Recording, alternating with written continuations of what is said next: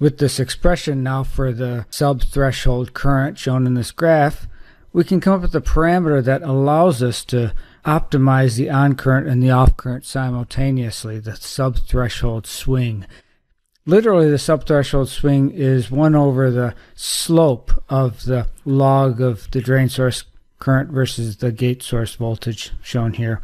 I might mention in the previous lecture, I had this graph with somehow this curve got turned upside down and it was concave up, which actually makes no sense, and it's correct now. And the threshold voltage, remember, is defined as the place where the drain source current is 0.1 microamp times the width of the channel divided by the length of the channel. And our goal is to get both high on current and low off current.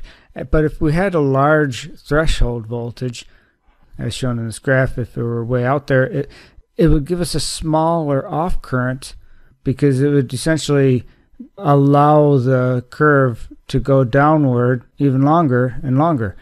And so it'd be like taking this whole graph and moving it to the right.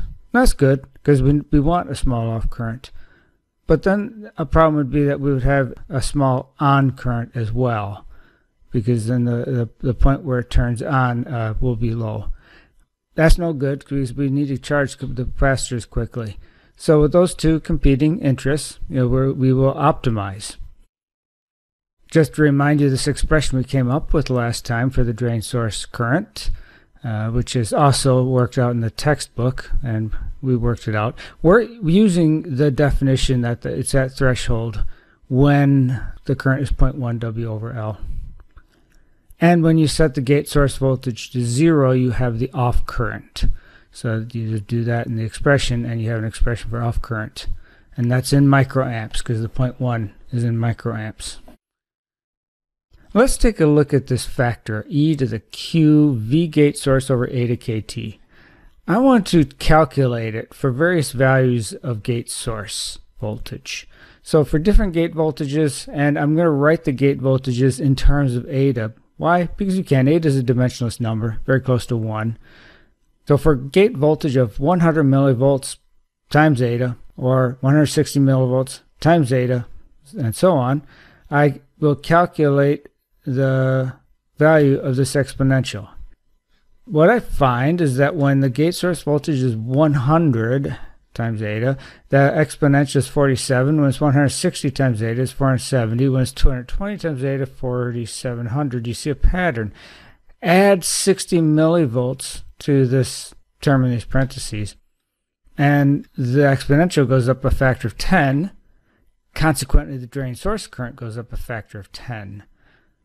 So what I say is that this exponential, and consequently the drain source voltage, goes up a factor of 10 for every 60 millivolts times eta change in the gate source voltage.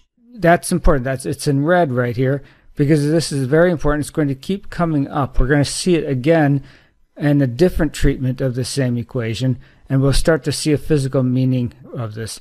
But this quantity is important. Write it down, that the drain current goes up an order of magnitude every time the gate voltage increases by 60 millivolts times eta. So let's take this expression. We worked it out last time, and by the way, it's also in the book. Let's unpack these exponentials. So take the logarithm of both sides, the natural log, and you get the exponential taken apart. Make sure that you follow that. We can make a graph of log of drain source versus gate source. Subthreshold swing is the inverse of that, the slope of that graph when we're below threshold, which is where this equation applies. So take the derivative, and let's look at that derivative because that will be related to then that slope. It's just we have a natural log instead of a log base 10. We'll fix that in a minute. So take the derivative of I drain source by gate source voltage. This is a constant, drops out. You're just left with Q over A to KT. And KT over Q is 0.026 volts, or 26 millivolts. And so it's a very simple thing. The derivative of the log of drain source voltage is just this. It's 1 over a number times eta.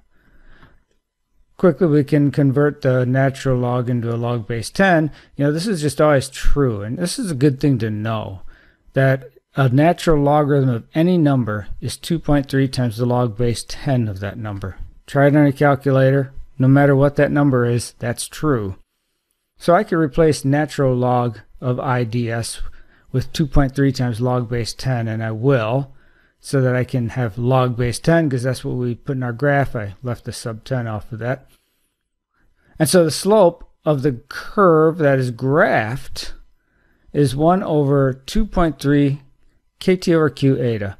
And KT over Q, just being 0.026, means this is 1 over 0.06, after you multiply, eta. And this is 1 over the slope of the log of the drain current versus the gate voltage. That's what we're calling big S, the subthreshold swing, is 1 over that slope. And so we just found an expression for the subthreshold swing that we've been talking about. It's 0.06 volts times eta. Very simple. Eta characterizes the MOSFET. It's a function of the capacitance, as you'll remember. It's a substantive, meaningful number, and our goal is to keep it small and as close to 1 as possible. Here's a definitional thing we'll work with. The subthreshold swing is 2.3 KT over Q eta, or just 60 millivolts times eta. And I tossed in this per decade, just to liven things up a bit, and also because it's usually there when you see this written.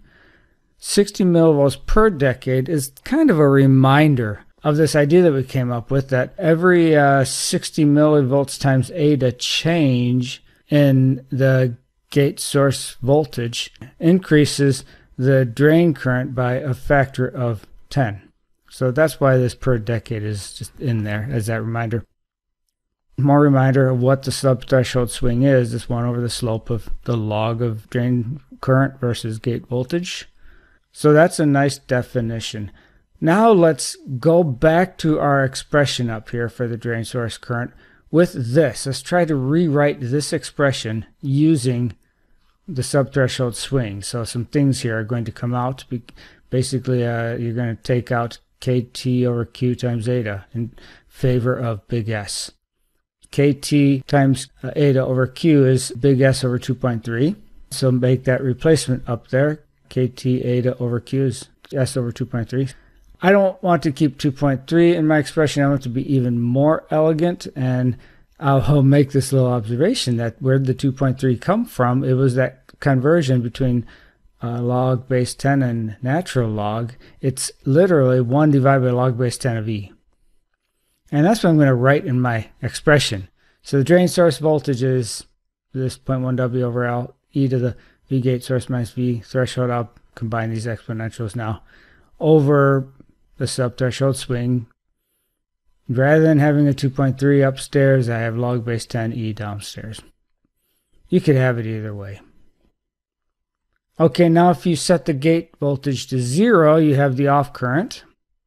And so that's a useful expression there for off current in terms of subthreshold swing. And you can tell from the expression right away, in order to get I off really small, you need S to be really small, because then it's E to a minus big number, and that's the goal. So small subthreshold swing is desirable. Gives us a nice low off current. So that's a separate thing you can optimize. Focus your threshold voltage on increasing the on current, and focus your subthreshold swing on minimizing the off current. And you're not trying to optimize both I on and I off with the threshold voltage in the middle. It takes away the competing interests. So if you want to minimize the subthreshold swing, realize it's just 60 millivolts times eta, so you're just minimizing eta, where eta, remember, is 1 plus the ratio of these capacitances, the depletion to oxide capacitance. And so you're really just minimizing the ratio of depletion to oxide capacitance. You either get the depletion capacitance to be bigger, or you get the oxide capacitance to be smaller. You have things to play with both of these. And so there's a lot at your disposal here for minimizing eta, and hence minimizing the subthreshold swing. And I'll put the expression for eta in terms of those things. So eta is 1 plus depletion capacitance divided by the oxide capacitance, and we'll use this expression for depletion capacitance from the chapter 4 and the common sense definition of oxide capacitance being it's epsilon over the thickness. And so there's a lot in here that you can try to adjust in order to get eta to be a minimum. I made a little made-up graph here of two different cases of the log of the drain current versus the gate voltage. Curve 1, curve 2, where curve 2 is the better performing curve because it has both a smaller threshold voltage, which gives you a larger on current, and it has a smaller subthreshold swing, or rather a larger slope down here, which gives you a nice low off current. And so that's illustration anyway of choosing two different designs. The design number 2 is the better design. Okay, so we'll stop with that and then we will do an example next.